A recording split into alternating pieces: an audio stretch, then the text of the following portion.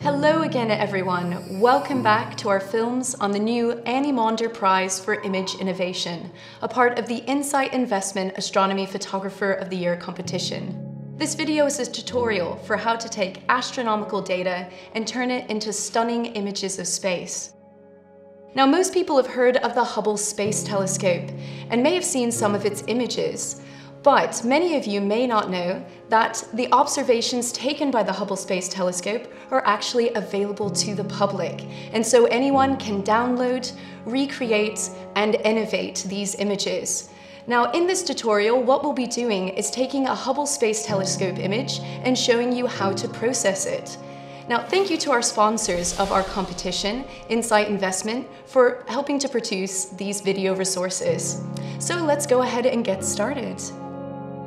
Hello everyone, I will show you the basic steps for producing a final colored image by using open data and open sources.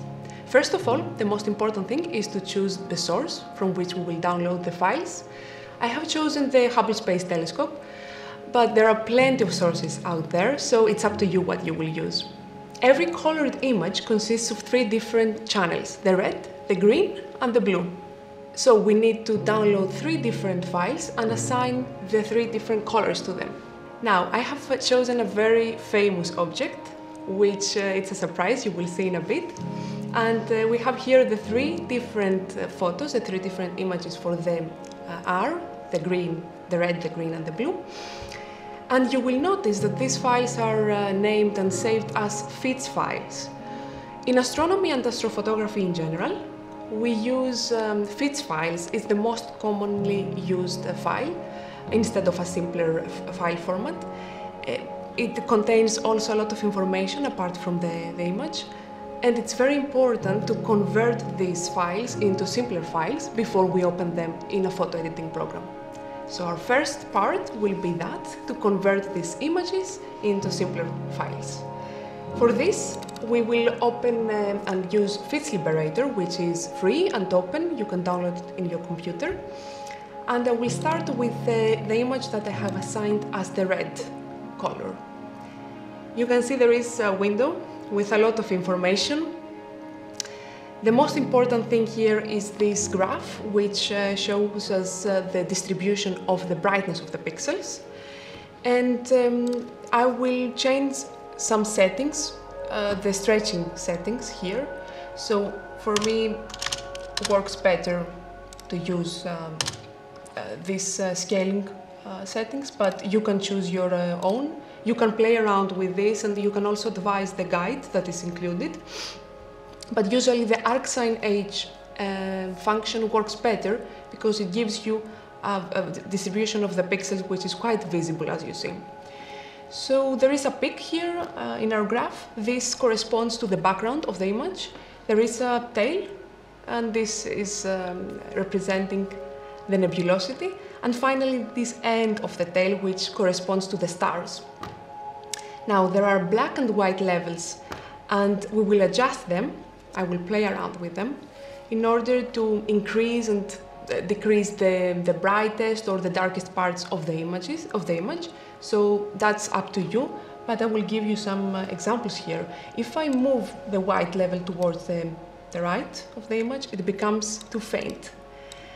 If I move it towards the left, it becomes too bright, so that means it will be oversaturated. All the way around, if I do the same with the black level and I move it towards the right, it becomes too dark. If I move it towards the left, it becomes too bright. So you really need to find the balance between the 2 levels. And this is again up to you, and you need to play with these levels. So really the goal is to try to pick out the features that you want to draw out of the image that you're looking at. Exactly, yes. So for this image, which I have assigned as the red channel, remember that because it's the red channel, if I leave it here in the oversaturated area, the final image as well will be too red. So I don't want that. You may want it, but this is exactly up to you what you will do.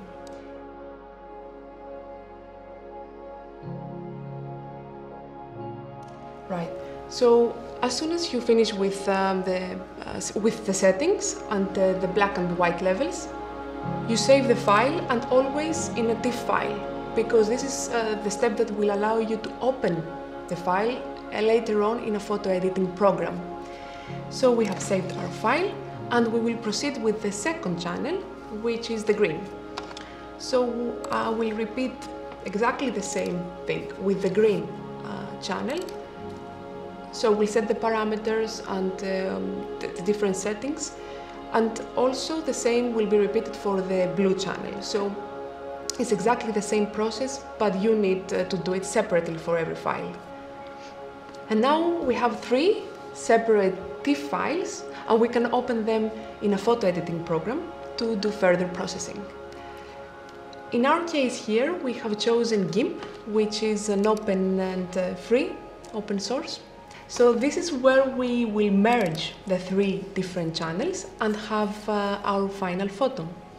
And so this is where we're actually going to add color to the photograph as well and make it into a beautiful space image. Exactly. So here you will see all these black and white images to be converted into a final colored image. So all the colors will be revealed here. We will open all the different TIFF files, and we will merge them. So don't worry for the boxes that might appear here, it's all fine. I will rotate it because this is the way that it will show me the best view of the photo. So you can just keep OK and proceed. So 3 different channels, and here we will combine them into one colored image. Final result, we'll compose them and make sure that these are corresponded correctly. And let's see what will be the final result. All right. Beautiful. So it is clearly which photo we have chosen, which object. So this is a very famous object from the Hubble Space Telescope. Some comments about our photo. It's clear that it's a standard RGB photo, something that you might expect from Hubble Space Telescope.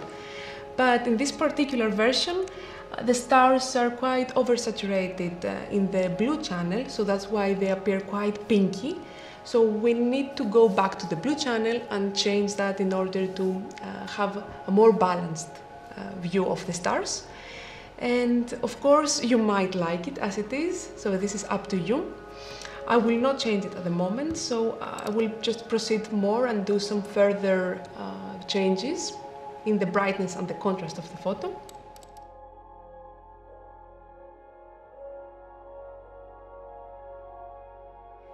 But I will not leave the image as it is, because we are talking about innovative images.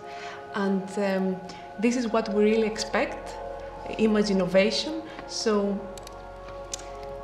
I will do an extra setting and have the final photo. And here we go. Let's see what the last result will be. I have inverted my photo, so that means everything will look different. All right, yes. So here in the photo, you can clearly see that there is some nebulosity. The stars are not that bright, so what we really want to highlight here, for example, is the pillars, which are the pillars of creation. This is a part of our galaxy where there are thousands of stars forming, and a lot of these stars are exactly like our sun. So this can be a very specific example of what you can do. It really depends on your ideas, your perspectives, your imagination. So be as creative as you want, and the result can be both artistic and at the same time educational, and show something that we don't see, we haven't seen before. This is the innovation, and as it applies the name of the award itself, we really want an image innovation here. Now, in the next video, what we're going to be doing is showing you how to, or where to find the publicly available images from the powerful research telescopes that you can use for this prize. If you are inspired to participate in the Insight Investment Astronomy Photographer of the Year competition, the competition runs from January to March, and we're really looking forward to the new images that you've innovated.